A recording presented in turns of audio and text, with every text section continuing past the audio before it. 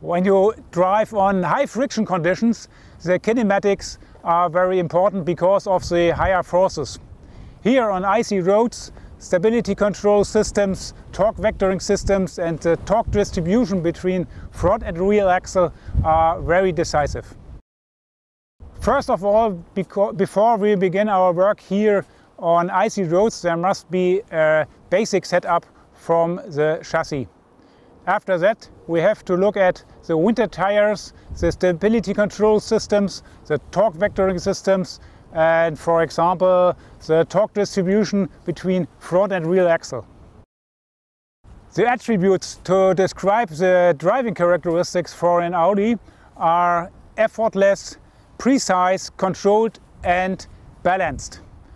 Effortlessly to drive in all conditions and all road conditions. And precise steering, controlled driving, especially under conditions we have here now.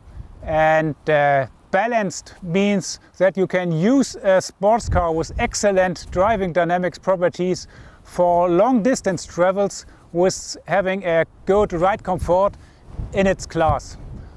Another example is to drive an D-Class limousine with excellent comfort. There must be also good driving dynamics properties. When you think about that, look at our S8 with active suspension.